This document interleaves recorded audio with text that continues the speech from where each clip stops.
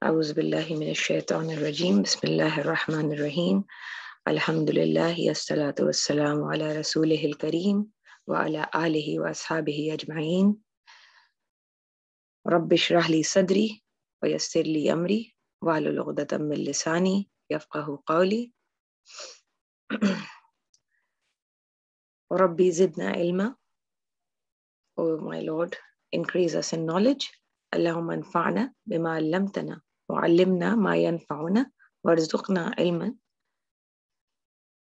وزدني علما. O Allah, grant us benefit in what you have taught us, and teach us useful knowledge, and provide us with knowledge, and increase us in knowledge. Ameen ya Rabbal Alameen. Allahumma la sahla illa ma ja'altahu sahla wa anta taj'alul hazna iza shi'ta sahla. O Allah, nothing is easy except what you have made easy. If you wish, you can make the difficulty easy. Ameen. So, inshallah, we will open our lesson. I'll share my screen with you. I hope you're all doing well.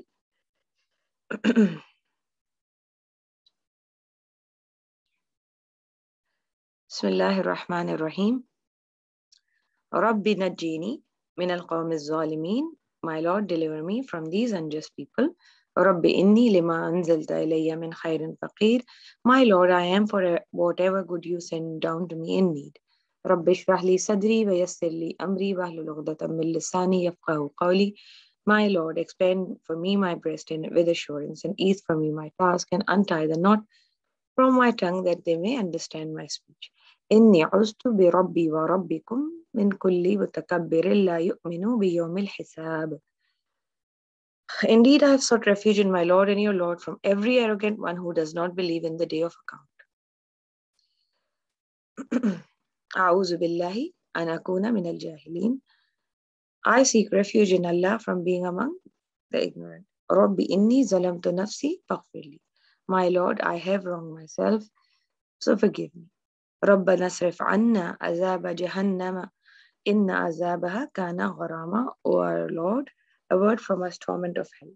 Verily, its torment is permanent, and it is an evil abode, indeed, as a place to rest in. Rabbana hablana min azwajina wa zurriyatina qurrata a'yunin waj'alna lil muttaqina imama. Our Rabb, O our Lord, bestow on us from our spouses and our offspring the coolness of our eyes, and make us the leaders of the muttaqun. Ameen ya Rabbul Alameen. So inshallah, we'll start with Seerah today. Seerah, inshallah. So the week before last week, we covered our mother Khadija radiyallah, and I hope you all listened to that. She is one of the women of Jannah, and she is one of the of course, one of the most pious women. Allah subhanahu wa ta'ala has praised her, has sent her salam. So that's really an honor for our mother Khadija, and she was one of the most strong supporter and comfort for our Prophet sallallahu alaihi wasallam.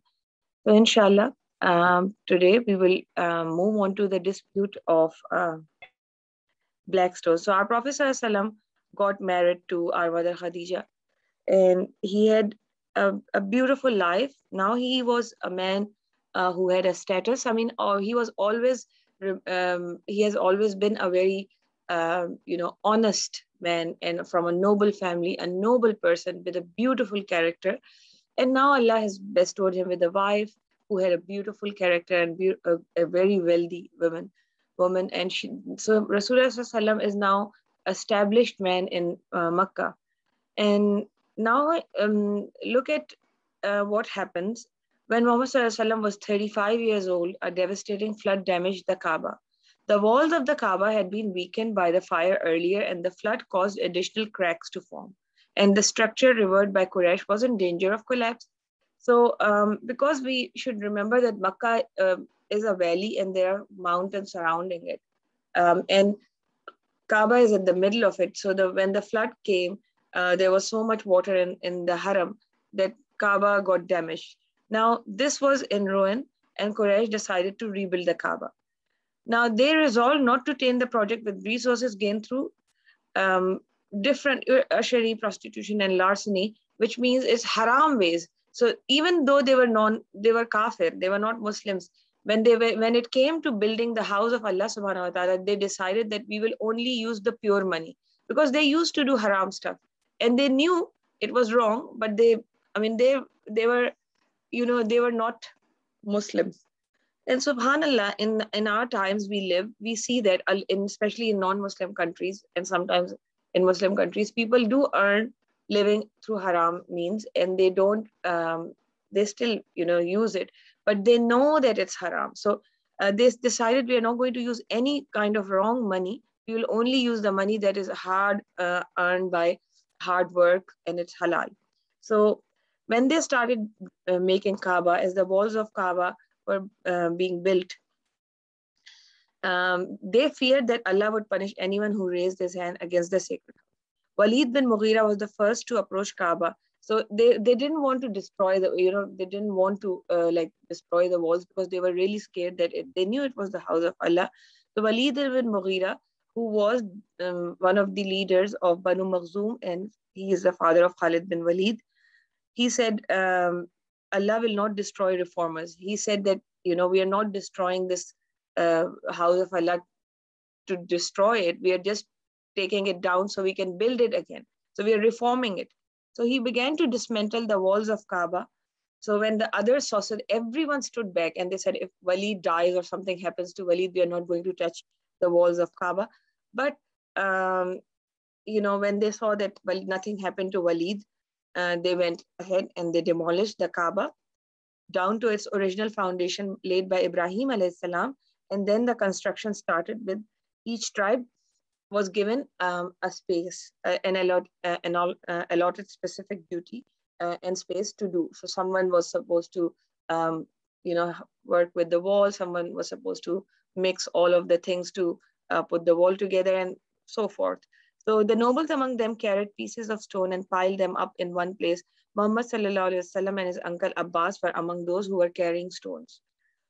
So this was what they were doing. A Roman mason named Bahum reconstructed the walls, and however, the tribes were unable to collect enough money to rebuild Kaaba completely. So I don't know how many of you know that, but originally Kaaba was not like a cube. It was not like, the foundations were not square. They were rectangle. It was quite it was like a rectangle. So, but they did not have enough money to build, because remember, they were using the halal money. So they couldn't build the Khana Kaaba on the foundations of Ibrahim alayhi salam. So they decided to build it. They just built it as a cube. And what they did, what they did was, a small wall was built showing the boundaries of the original foundation laid by Ibrahim alayhi salam.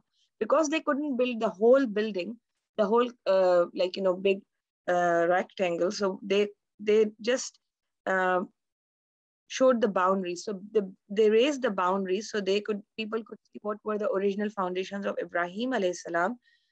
And then this small wall was enclosed in area about 6 cubits on the northern side of Kaaba, and is called Hijr Ismail. When the wall was completed up to the spot where the black stone Al-Hajar al-Aswad was located, a dispute arose. So just one thing before we go into the dispute. When they built that, so even now when people go in do the Hajj or Umrah, the place which is called Hatim actually was in the part of the inside of original Ibrahim alayhi salam's Kaaba. But they could not build it on the foundations of Ibrahim alayhi salam. So that part is still open. And people, if any one of you have gone there, we all know that Hatim is one place where everyone wants to pray 2 rakah, at least. They want to go stand there because it's actually considered the inside part of Kaaba. And it is Allah's blessing in one way, because not many people can enter the Kaaba itself. So even if you go and stand inside that open space, which is called Hatim, that was originally the inside of Kaaba. So it is a blessing in some ways for all of us who are not able to enter the Kaaba. Anyway, now what happened was, when the wall was completed up to the spot where the black stone Al-Hijr al-Aswad was located, a dispute arose because they knew that this black stone was a special stone. So each chieftain claimed the honor of putting the black stone in place. The crisis continued for 4 or 5 days. So everyone said, I am going to put the stone. Now everyone started fighting, and they used to do that a lot. And then it was so much so that people thought that they will start killing each other. It was, and the work was stopped for 5 days. So there was one man at that time, his name was Abu Umayyah. He was oldest among them. He found a solution. They were wise people, but they used to get angry and start fighting sometimes. He suggested that next man who entered the Kaaba, gate of Kaaba, should be given the authority to settle the dispute. So now they were fighting and they were about to kill each other for that. That this man said, "Okay, let's do one thing. Anyone who enters the haram, um, first man, we will ask him to put this black stone up." And they all agreed. They said, "Okay, fine." Then because nobody knew who would, but what Allah did was, by the will of Allah, the next man to enter was, the gate was Muhammad sallallahu alaihi wasallam. Rasulullah sallallahu alaihi wasallam entered, and he had no idea what was happening. So when they saw him, they said, "It's Muhammad." They said, saw him when they saw him coming. Since he's the trustworthy, he's Al-Amin, we will agree to abide by his decision, right? So Muhammad sallallahu alaihi wasallam was given the authority that, okay, whatever he decides, we will agree. And they knew Rasulullah sallallahu alaihi wasallam's character. They were so happy to see him. Even the people who would later become his enemy, they loved him because how honest he was. So when Muhammad sallallahu alaihi wasallam learned the details of the dispute, he asked them to bring a sheep. And Rasulullah sallallahu alaihi wasallam, again, Allah subhanahu wa ta'ala blessed him with so much wisdom that he said, "Okay, bring a big sheet, a cloth." And then he said, he took the black stone and he placed it. And then he asked each clan, each tribe, to hold the edge of the sheet. So everyone picked up one of the side, and they held one of the side, all the tribes, and then they lifted it. All right. When the black stone was lifted up by the tribal chieftains, Muhammad sallallahu alaihi wasallam pushed it into the place with his own hands. So Rasulullah sallallahu alaihi wasallam, through his wisdom, was able to get everyone, because everyone wanted to lift this stone. So they all lifted it in that sheet, and our Prophet sallallahu alaihi wasallam picked it up and put it. Everyone was satisfied with Muhammad sallallahu alaihi wasallam's decision, and a great conflict was averted. So always looking at Rasulullah sallallahu alaihi wasallam, always we will see, even after he becomes a prophet, tried to find a solution through which he could avoid conflicts. All right. The black stone rests upon about 1.5 meters above the ground, with the Kaaba door about 0.5 meter above the black stone. The Quraysh did not lower the position of the door because they did not want anyone to enter the Kaaba without their permission. They also doubled the height of the walls from 9 to 18 cubits, added a roof, and 6 pillars in two rows inside the Kaaba to support it. So they made a very good, strong structure, right? And then why is it that people love Prophet sallallahu alaihi wasallam so much? We know that from childhood, Rasulullah sallallahu alaihi wasallam was exceptionally intelligent and chaste. And what does chaste mean? That he was a very pure character. He would try to always be nice and kind to people, and was highly regarded for his honesty. Valor, he was a very brave man. He was a very honest child and a man. Justice, piety, patience, modesty, loyalty, and hospitality. Even before Rasulullah sallallahu alaihi wasallam became a prophet, he had all these qualities. He used to love the orphans. He used to help everyone in need. He was very just, and he was very quiet, and he was very patient. If bad things happened to him, he would never complain about it. And people loved it. If we see these kind of people, even if nowadays, if you see someone, even if we don't know them, but we see that how nice they are, how honest they are, these are the qualities that are admired by everyone, even by non-Muslims. Abu Talib described his beloved nephew in the following words: "He is fair and handsome. From his visage, mercy falls like rain. He is a shelter for the orphan and a protector of the widows." What does it mean? When you look at him, from his uh, you know, he's gentle, he's kind. Mercy falls like rain means he's always, whenever he's around people, people are happy. And he is a shelter for the orphan, and he always helped the orphan people. Even so, Rasulullah was not one day he was sitting and then became a prophet. No, he was an active member of the society. He was a young teenager who would go out and help people, who would listen to people, who would care about poor people. He was always like, he was very young when he signed that document we talked about, Hilful Fudul. Um, so Rasulullah Muhammad Sallallahu maintained good relations with his family, bore others' burdens, and guided the destitute towards self-sufficiency. He was very respectful to all the elders of Quraysh, and especially his family members. And he always helped anyone who needed any help. Whether it was someone who wanted to get help to carry some heavy load, orphans, everyone. He helped everyone. Okay, in keeping with his future role as Allah's messenger, one who was to outlaw all the aspects of idolatry and polytheism. Muhammad SAW had inherent hatred for prevailing paganism of his time. What it means is that even though everyone around him used to worship um, idols, Rasulullah SAW never worshipped idols in his life. He did not like it. He would not eat.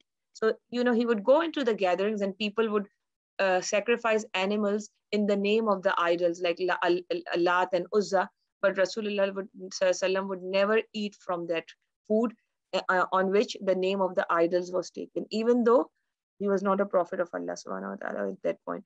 Thus, although he was an integral part of his society, but he was he was considered a very, look, we can see an important part of the society. We can see at the dispute of the Black Stone. All these people who were fighting were the elders of Quraysh. They were much older than Rasulullah SAW, and they were really powerful men. But when they saw Prophet SAW, and when he gave a decision, they all agreed to it. Why did they agree to it? Because they loved him and they trusted him, because he was as-Sadiq and al-Amin, the honest and the trustworthy one and the truthful one, right? So everyone loved him. Muhammad SAW never attended any of the important local festivals and fairs that revolve around idol worship and drinking. So they used to do a lot of fair where they used to go and worship their gods and all. But Rasulullah SAW never attended those places where they were drinking alcohol or they were worshipping idols. He was also careful not to eat the flesh of any animal slaughtered in the name of someone other than Allah, and avoided touching or even coming close to idols. He especially detested hearing oaths sworn upon the pagans, God. So, they used to swear by, like people swear by Allah, they used to swear by idols. And Rasulullah SAW did not like that at all, right? So, with that, inshallah, we'll stop. I would like your homework would be to actually look at the Shamail. So the prophet, the qualities of Rasulullah SAW were collected by scholars, and they are called Shamail, and his beautiful characteristics. And they are in Shamail al-Tirmizi. It's one of the books of Hadith. And the Tirmizi was the one who also collected Hadith. So he did a book on Shamail of Prophet ﷺ. But inshallah, I'll share something which you can look at. But the qualities and the character of Rasulullah SAW cannot be described in a short class. But we will start, and we have started. And inshallah, throughout the seerah, when we study, we will see the high morals and the beautiful character of Rasulullah SAW. Not only was he the most honest and amazing person, but he was the most humble person as well. Anyone who sat with Rasulullah SAW, he always felt special. That is one of the most important characteristic of Rasulullah SAW. Although he is the most special person, but he would make others feel very special about themselves and good about themselves. And that is the sign of great people, that when you sit with them, you feel good about yourself. You don't feel bad about yourself. And Rasulullah is a mercy to humanity. And he had the most amazing characteristic. And he was someone who knew how to not only look after and care for people, but he would know if anyone was sad. Even though when he became a prophet, he had so many people who would be always around him, but he would know if anyone amongst them was sad or unhappy, he would want to make them smile. So he was one of the kindest, and is the one of the he always will be, but in his time he was the kindest man, and people loved him. Inshallah, so your homework will be to just research a little bit about that, and write down the characteristics and what do you think about it. Just write a little bit about it, and how do you perceive Rasulullah sallallahu alaihi wasallam through what we have done. And inshallah, I'll send some material which you can look at. Inshallah. So with that, we finish. Allahumma salli ala Muhammad wa ala ali Muhammad wa barik wa sallim wa sallu alayhi. So inshallah, with that, we stop here.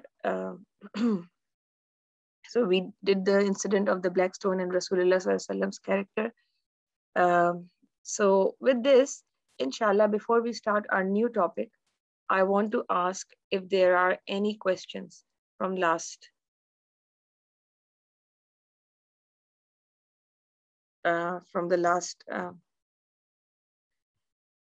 class. If is everything clear, we'll do a quick. What I was thinking was that we will do a quick recap before I go into the new topic as well.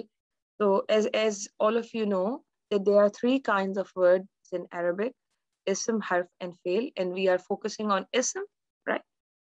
So ism is the name of person, place, thing, idea, adjective, adverb, and more. Okay. The word that is not a fail or an harf is always an ism. So I'm not going to fail and harf at the moment. And then let's look at ism. So ism has four properties: status, number, gender, and type. All right. So i'rab, adad, jins, and qism.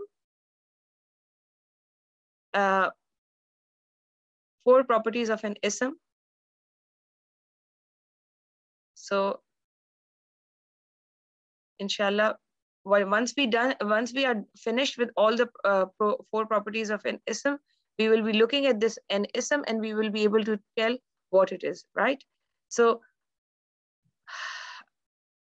then we looked into i'rab, and we know that or status, which is the four properties of ism are like four wheels of a car. Every ism has four properties. Just remember that. So, again, I'm not going to go into detail. We will only look at status, but it's status, gender, number, and type.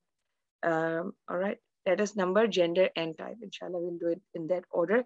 And then we did rafa. Rafa is a doer.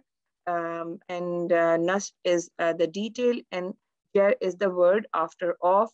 And how do we tell the status? By the ending sounds. First step is ending combination. First, always looking at the ending combination. And then second is to look at the ending sounds, u, on, an, or e, in.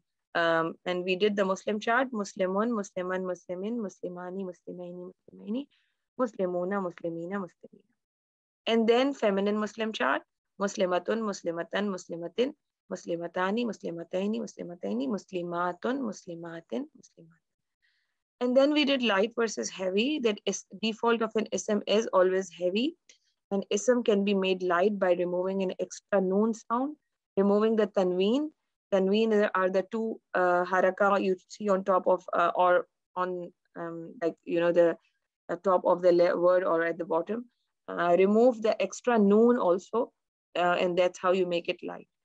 There are four reasons for ism to be light. We have not done all of them. We know that partly flexible ism are light and categorical negation, if you remember, but don't worry too much about this at the moment, right? And then the light Muslim chart is what? Muslimu, Muslima, Muslimi, Muslima, Muslimai, Muslimai, Muslimu, Muslimi, Muslimi. And then feminine is Muslimatu, Muslimata, Muslimati, Muslimata, Muslimatai, Muslimatai. And then Jama is Muslimatu, Muslimati, Muslimati.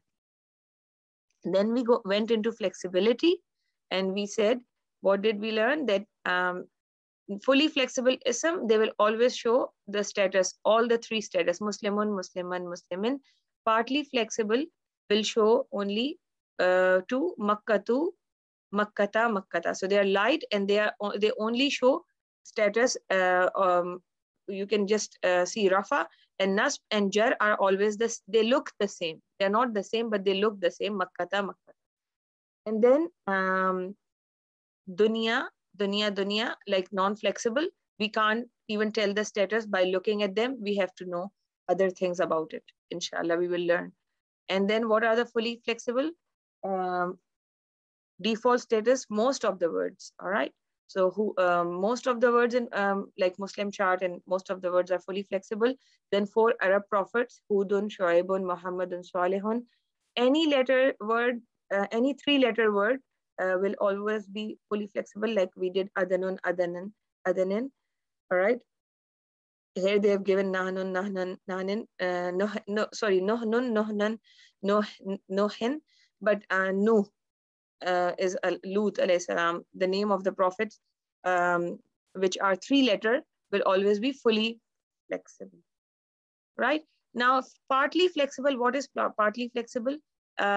We said names of places, non-Arab names. So Makkatu, Makkata, Makkata, Ibrahimu, Ibrahima, Ibrahima.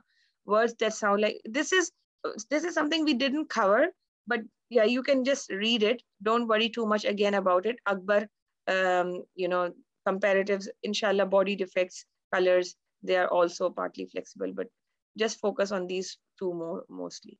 Non-flexible are what? Only one form.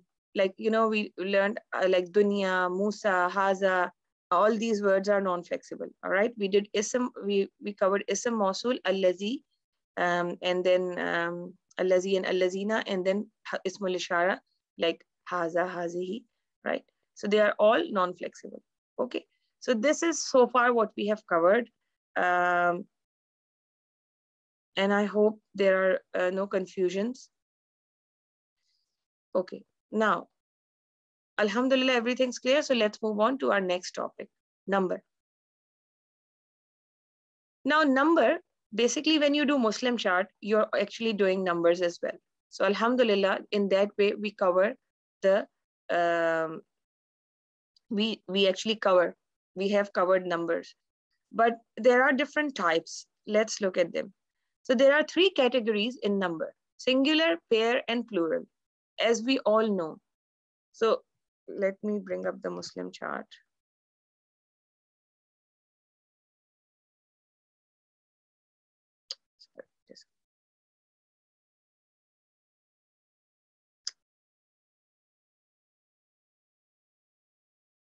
Why is it not coming? Sorry, just give me a second.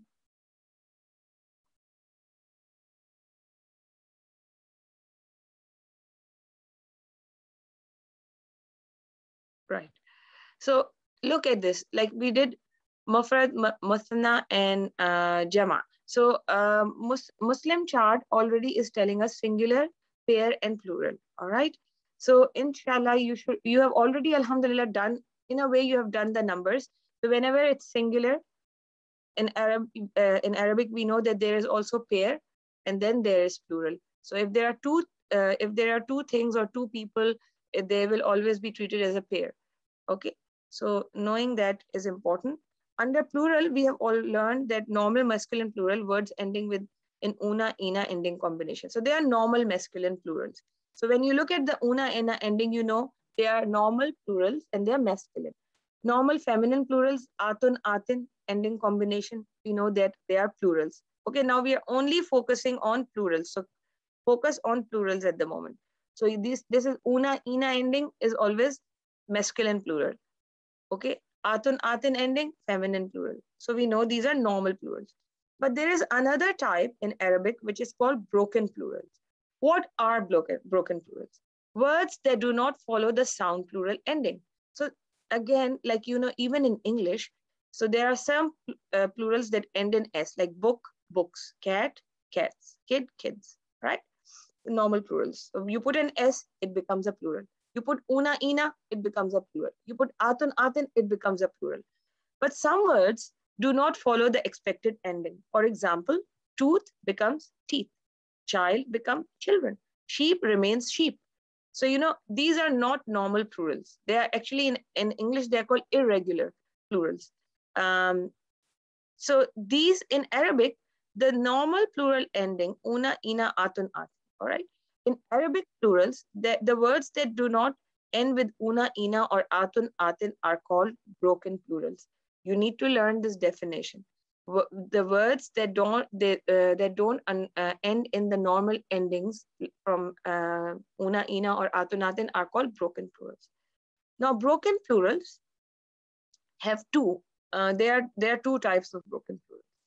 The first is human broken, or the plurals that represent intelligent beings. So, like, child and children. We know child or is and children are human beings. All right. So in Arabic as well, they have given us some examples like humans, jinn, or angels. Ulama. So the singular of ulama is alim, right? Scholar, scholars. But the singular is alim, but the plural is not alimuna, it's ulama. So that's a norm. That's not a normal human, normal plural ending. It's not an una ending. It's a different ending. Ulama. Right. So it is a human broken plural. Rusul. So rasul. So you say rasulun, rasulun, rasulan, rasulin, rasulani, rasulaini, rasulaini. Then when you come to plural, you say rusulun. So it's not Rasuluna. You cannot say it. In Arabic, it's wrong. You say Rusul. So whenever you see the word Rusul, it means messengers. Malaika. All right. Malak. Singular is Malak, but plural is Malaikatun. All right. It's a different. So they are called human broken plurals. And why are we learning about them? I mean, you have to learn because it's Arabic language, but also when you put it in a sentence, human broken plurals can be treated as singular feminine. What does it mean? So when they write it, they can write, so with the masculine ones, they will say haza, but with the feminine with the human broken plural, they can actually treat it as a feminine. They can say hazihi.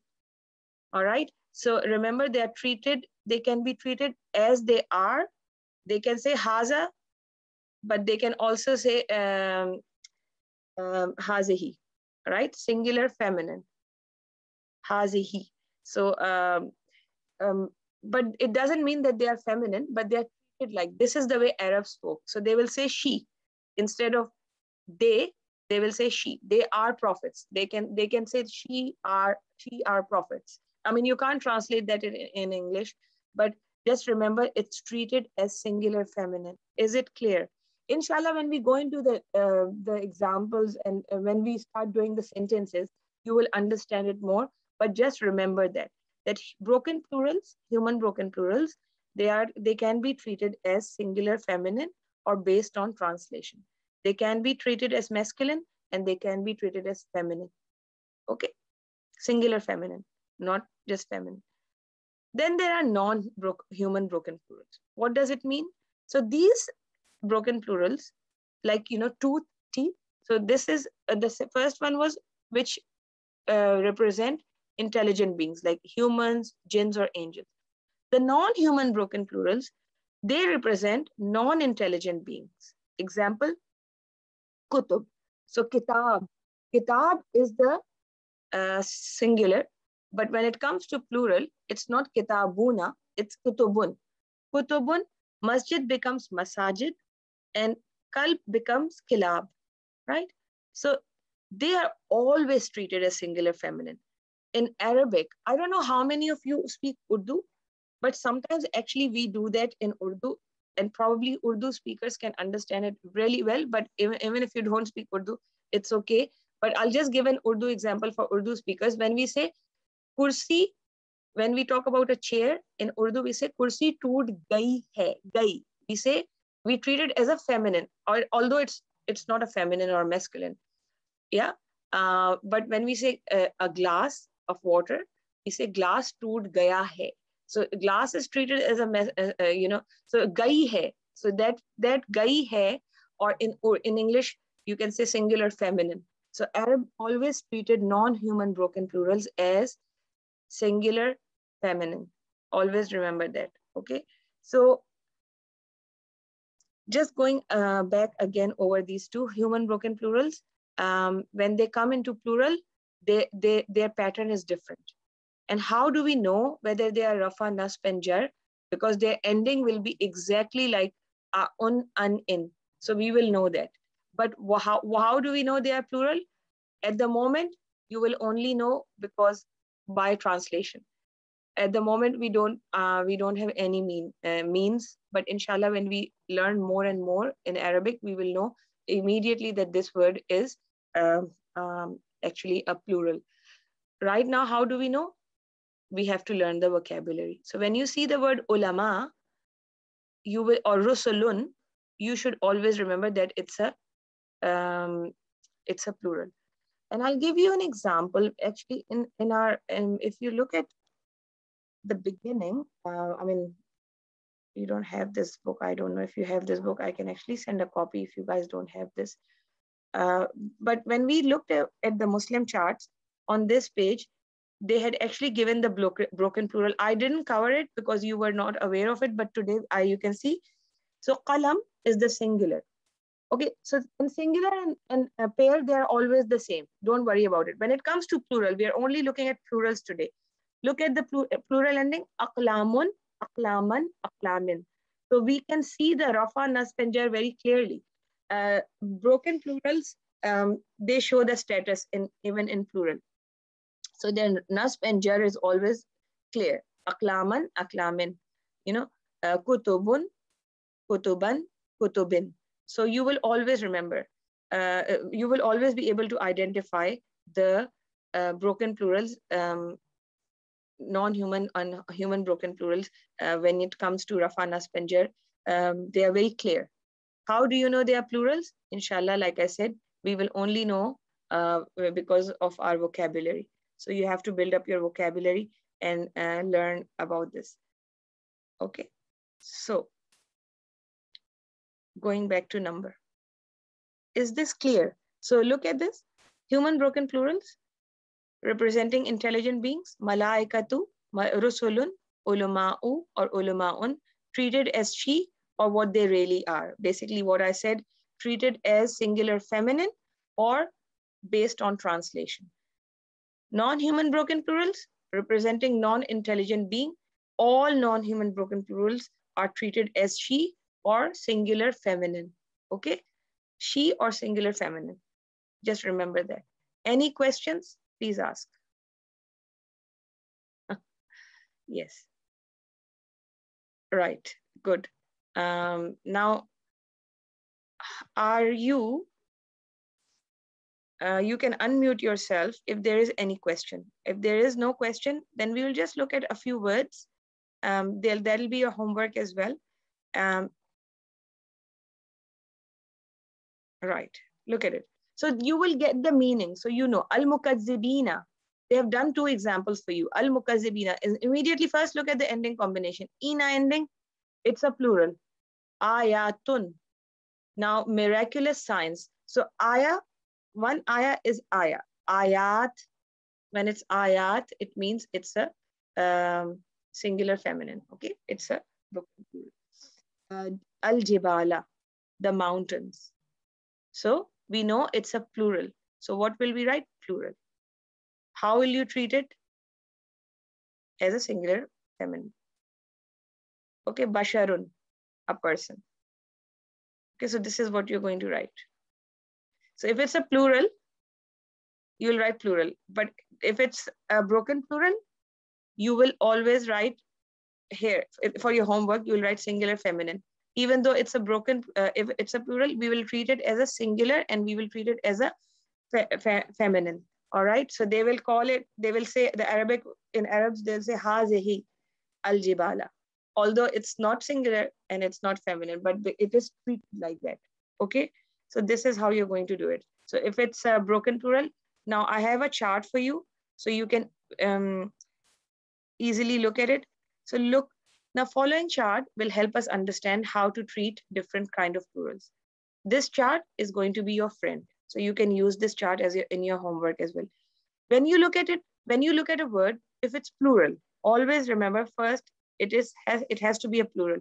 If it's plural in meaning, Then you check, is it human or is it non-human? If it's a non-human broken plural, simple, you will treat it as singular feminine. And there are two examples, samawatun, masajidun, all right? If it's human, then you will check two things. Is it a broken plural or is it a normal plural? If it's a normal plural, it's based on translation. You know, mominina is a masculine and it's a plural. You know, talibatun is a feminine and it's a plural. But when it's a broken plural, then you go down and what do? Treat it as a singular feminine or based on translation. So you can, human broken plurals can be treated in both ways. Sometimes the singular feminine or sometimes based on translation. So you can say haza, you can say haza, hazihi, or you can say haulai. So, like you can say both. Inshallah, when we do ismul ishara and when we do sentences, you will understand. But remember, they are always treated as singular feminine. At the moment, just remember this, that if it's a broken plural, non-human, singular feminine. If it's a human broken plural, singular feminine or based on translation. Normal plural will be treated like a normal plural. All right. So I hope this is clear. If this is clear and if you do the homework, inshallah, in the next class, we will do it one more time. So then when you sit with your homework, when I know it, for some of you, the class time is quite late. So inshallah, we will, in the next week, we will actually open the Mus'haf and we will look at some words. But today, I just want you to understand this, look at the definitions, learn the definitions. Plural is easy because alhamdulillah, numbers are easy because alhamdulillah, we have done the plurals in Muslim charts, so it won't be a problem, inshallah. And if there is any question, you can ask now. You can unmute yourself and ask. And if there is no question, then inshallah, we can sum up the class. What is your homework? Your homework will be this exercise which I shared with you, right? Okay, alhamdulillah. If it's clear, that's good. If it's clear, I want everyone to put a Y in the chat box. Yes. And if there is any question, you can unmute yourself and ask. All right, it's clear. Good, alhamdulillah.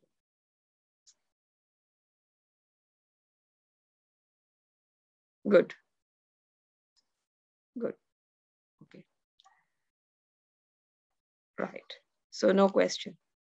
Okay, inshallah, I'll share the notes with you guys, and inshallah, I will also, you will have the homework page on that as well. So your homework, two homeworks, write a short essay about the characteristics of Rasulullah sallallahu alaihi wasallam.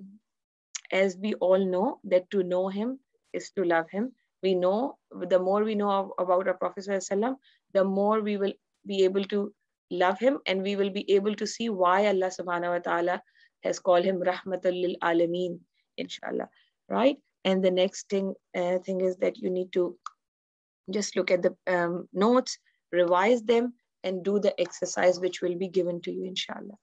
And look after yourself. May Allah bless you all. Inshallah, we will finish now. Subhanakallahumma wa bihamdika nashhadu an la ilaha illa anta nastaghfiruka wa natubu ilaik. Look after yourself. May Allah accept our effort, bless our learning, and make us the people of Quran. Ameen. Assalamu alaikum wa rahmatullahi wa barakatuh.